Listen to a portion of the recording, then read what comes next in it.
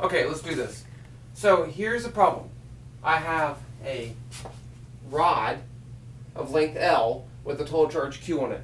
Now, I want to find an electric field right here. You know, in the book and the way we normally do it is find the electric field perpendicular to the metal, but I want to find it along the axis. Okay, so, I mean, we're still going to do things the same way. We're still going to break it into small pieces, add up the electric field due to all these little pieces. So let's just break this into a little piece right here. There's a typical piece, dq, and I want to find the electric field right there. First, let's think about vectors. It doesn't matter where I am on this. These are all going to make an electric field going that way. So I really only need the x component of the electric field. So I don't have to worry about vectors. So I can say dEx, that's the x component. There's no y component, there's no z component.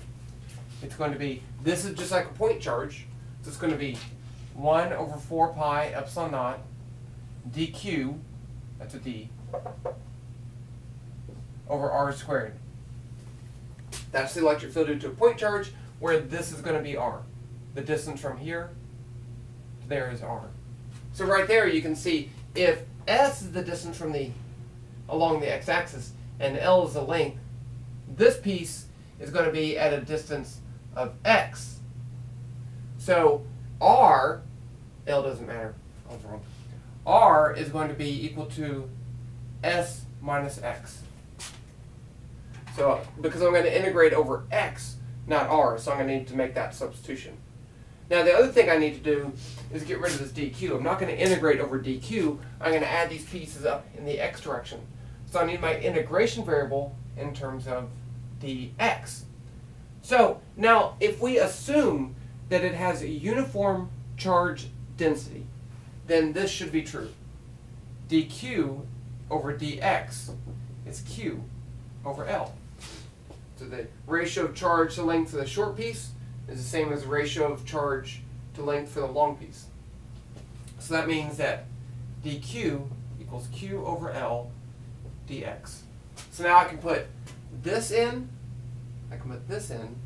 and I get dEx 1 over 4 pi epsilon naught q over L dx s minus x squared. That's the contribution of the electric field due to this piece at that location. But I want to find all the pieces. I want to find the electric field due to all the pieces. Okay, so I'm going to integrate. I'm going to add up from x equals 0 to x equals L. So this is going to be Ex 1 over 4 pi epsilon naught q over L 0 to L dx s minus x squared. Okay, this isn't a terrible integral. We can do it.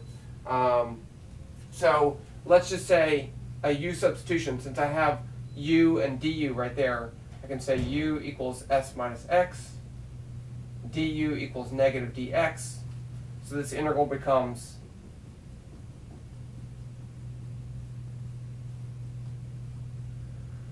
I'll leave the limits off right now. Negative du over u squared, and that's going to be equal to 1 over 4 pi epsilon naught q over L, and this is just going to be negative, it's going to be 1 over u.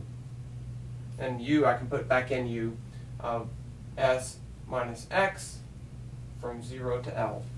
Okay, so now if I do that, I get Ex 1 over 4 pi epsilon naught q over L, and then I get this 1 over s minus L minus 1 over s.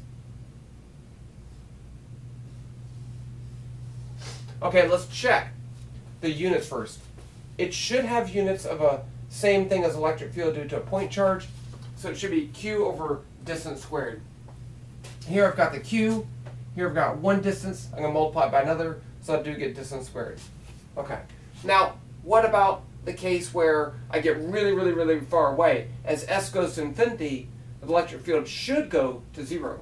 So that looks like that would happen right here. And you could simplify this some, but as S increases, this goes 0 and so does that. So that's good. You could also do the limit as L goes to 0. It should look like a point charge, but that's not so obvious here, so I'll leave that alone. Okay, one other thing. What if it does not have a uniform charge density on the rod? What if I say lambda equals beta plus alpha x, and lambda is equal to dq over dx? That's the charge density. Then, in this case, that's a d. It doesn't even look like a d. dq dx. In this case, I would have to, up here, I wouldn't have this q over L dx. I would have lambda dx, where this is, and now that depends on the x. So it's a little bit harder integral, but that's something that we're going to do in the next part numerically. Okay, but we're going to have values for that. And I just made up that function just for fun. Okay, so that's that.